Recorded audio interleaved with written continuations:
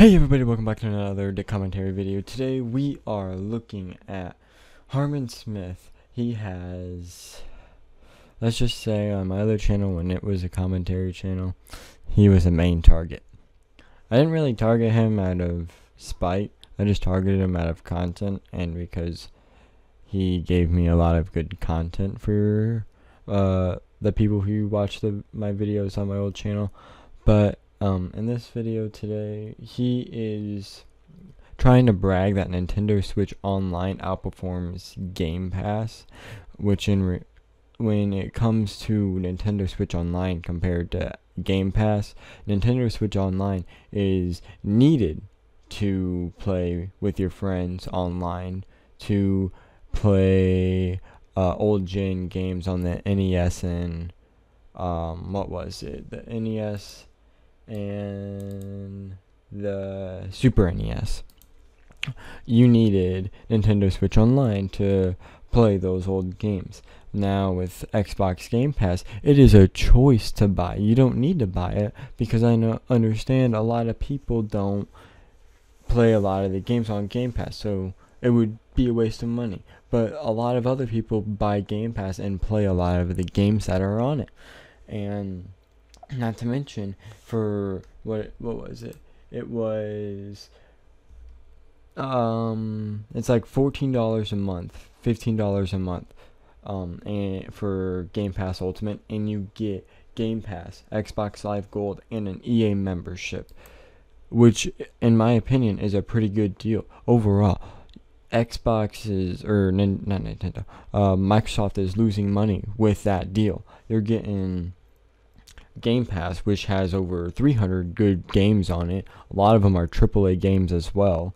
You get Xbox Live Gold, so you can play with your friends, and you're getting a membership. Just with the Xbox Live Gold and Game Pass, they're losing money out of it because Xbox Live Gold, it's what, $12 a month. Game Pass is $5. That's $17 right there. They're losing a $2 profit. It's not a bad deal. It's an amazing deal that you're getting from Microsoft even. And that's just for the people who don't understand what Game Pass actually gives you. Now I'm going to show you a part of Harmon Smith's video where he tries to say that Nintendo is doing so much better with their online subscription compared to Game Pass, because they have 7 million more subscribers, subscribers on their online subscription than what Microsoft has for Game Pass. YouTuber appeal among audiences, but Nintendo Switch Online has 32 million subscribers, 7 million more than Xbox Game Pass at 25 million. Now, like I said, the only reason why Nintendo Online has more subscriptions than Game Pass is because Nintendo Online is required to play with your friends. It's required to play the NES and Super NES games. It's required to get all these other features. With Game Pass, all you gotta do is pay $12 a month and you get Minecraft, you get Doom Eternal, you get all the Halo games, you get Forza 4 and Forza 5. You get a lot of these AAA games, and not to mention a lot of these other indie games that Microsoft themselves tells you to go play. They even made a tweet out on it calling out a lot of these people who purchase AAA games or purchase Game Pass just for the AAA games. They tell them that if you're burnt out, go play AAA games. I mean, not AAA. Go play these indie games. If you're burnt out from AAA games, go play all these indie games. Because a lot of these indie games, they're not that bad. They're actually pretty good, especially the ones on Game Pass. Like, I don't know. I haven't looked at Game Pass in a minute. But I know there's a lot of these indie games on Game Pass that are pretty good. And they also seem pretty good for the ones that I haven't seen videos on. But when you're trying to compare something that you need to play online compared to something that is a choice to play all these games, it's incomparable, because Game Pass, it's all about, oh, you can buy this subscription for $60 a year and you get Call of Duty, you get all these AAA games and these indie games. When with Nintendo Online, you're paying $50 a year, $60 a year for you just to be able to play multiplayer games with your friends online, to get backwards compatibility with NES and Super NES games, and to get all these other features, which, and you shouldn't have to pay $50 a year to get this shit. Same thing with Xbox and PlayStation. You shouldn't have to pay $60 to get online subscriptions when it's completely free on PC. And if we're gonna compare the online server subscriptions, we need to compare online server subscriptions. So back in December of 2020, that's the closest date that it shows up when I looked up how many people have Xbox Live Gold. Microsoft's online gaming service had approximately 100 million active users, up from just under 40 million at the beginning of 2016. So in reality, if you think about it, Microsoft is still doing better with their online subscription compared to Nintendo, which I understand that would actually make complete sense. You'd be thinking Microsoft would do so much better, since Microsoft's system is a lot more popular, it's a lot more powerful, so people are going to tend to buy the more powerful, the more popular system, rather than the Nintendo, which is underpowered in today's day and age. It's got the same amount of power as a PS3, I'm pretty sure, which is understandable. It's still pretty powerful for how big it is, and I'm quite happy about how powerful it is. But when you're gonna compare something, compare Nintendo Online to Xbox Live Gold, something that is required to play online as well. Don't compare it to Game Pass, which is a choice to buy, because Game Pass is completely better when it comes to buying games, because you can get 300 plus games for $60 a year, and you're going to get a new console in the next 7 years when the new one comes out. So it just makes complete sense. Go buy Game Pass if you don't already have all the games that you want. And if you're going to buy Game Pass for one game, it's not going to be worth it. There's no point. Myself canceled my Xbox Game Pass subscription because I had a lot of problems with it. Like, I didn't like their library. I didn't like the way the service worked. I didn't like the price point. Like, there were so many things on Xbox Game Pass that were just plain wrong to me. They were just plain disgusting. That I. All right, so let's really quick compare the amount what you get on Game Pass for paying $5 a month for just base Game Pass. For just base Game Pass, you pay $5 a month. So we're gonna really quick take a look at that. Alright, so I have the Xbox Game Pass pulled up right here, and we're gonna really quick, if it shows me how much it costs, which I don't think it is, which kind of, oh wait, if I click here it should tell me. Join now. Ultimate, PC, and console. Okay, so it's $10 a month on console. You're paying $10 a month for 300 plus games. I know it says 100, but it's 300 games. New games that are added all the time.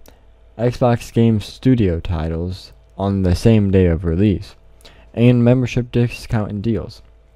And if you pay an extra $5 a month, or $4 a month, whatever the hell, I don't care about how much it is, you get over 100 games. You get new games added all the time. You get Game Studio titles. You get exclusive member discounts. You get to play games from the cloud, which is better than just downloading them. You get free perks, including game content and partner offers. And it also includes Gold, which is $10 a month. Xbox Live Gold includes deals with Gold, games with Gold, and console multiplayer. And you get EA Play. So, in fact, I was completely wrong about how big of a difference paying for both the console version and the Xbox Live Gold was. It's actually an $8 difference. They're losing $8 for paying for $15 or $5. It's still a great deal. Instead of a $2 difference, It's a $5 difference. That's how much money they're losing out with Ultimate. And they could have made it $20 a month for both Gold and the console edition for Game Pass. And if you also just look at the games of Game Pass, you're gonna get let's see, as soon as it loads, you're gonna get let's see, you're getting Farming Simulator, which is an alright game. You're gonna get NHL, which is an okay game. You're gonna get 7 Days to Die, which is an amazing game. It's a really good game, 7 Days to Die. You're getting A Way Out. You're getting Among Us, which is You're getting Anthem. You're getting Ark Survival Ultimate Edition. You're getting Army of Two, Astroneer. You're getting, let's see, Back for Blood. You're getting Batman Arkham Knight. You're getting all the Battlefield games, or most of them at least. You're getting Black Desert. You're getting The Siege. You're getting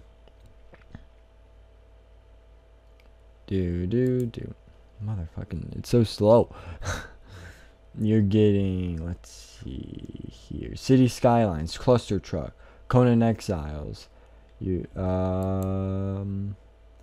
But you guys get the point. You're getting all these good games for just $10 a month, or $15 a month for Ultimate. But if you can just pay $10 a month for the regular Game Pass, and it's still an amazing deal. You're paying $10 or $10 a month for something that's an amazing deal.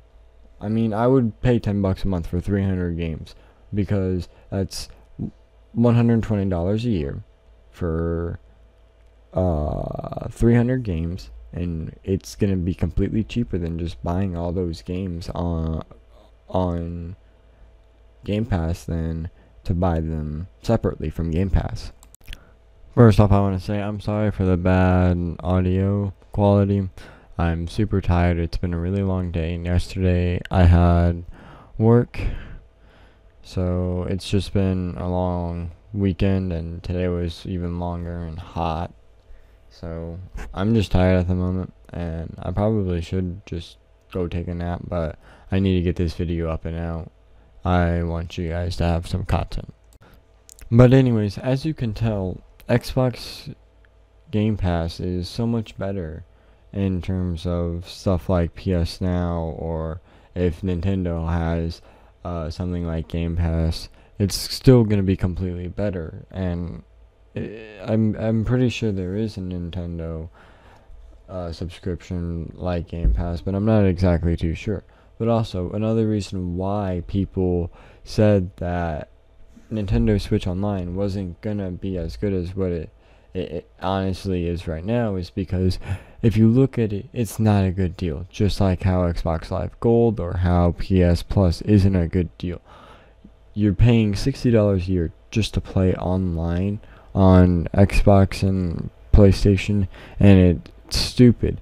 At least with Xbox, there's backwards compatibility that's completely free. It's not an extra add-on that you have to pay for when you buy the console. And you also get to play older games even if you don't have the disc with Xbox Game Pass. That's what makes Game Pass so good, is that if you don't own the old disc games, you still can play older Xbox 360 games on the Game Pass. And I don't know if you can play original Xbox games, but I know you can play Xbox 360 games. And now that the new generation has come out, you can play the old Xbox One games on Game Pass. And same thing, if you have the disc, you can still play those games with the disc without having to pay extra to play those games. And that's what makes Xbox honestly one of the best console, is because they're losing money for people's enjoyment.